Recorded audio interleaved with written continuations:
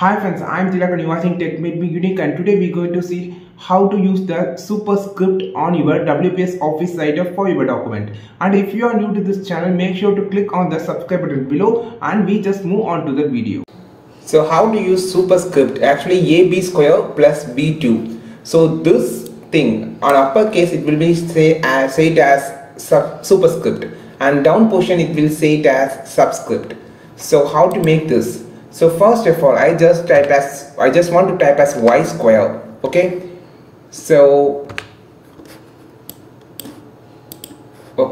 now I just want to make it as y square. You just select the 2 and you can see a 2 option here.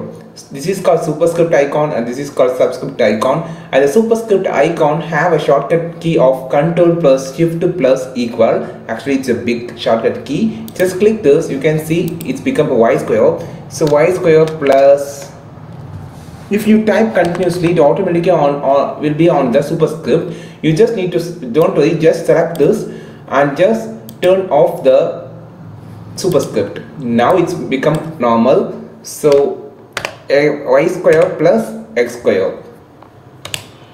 So I just changing this to square.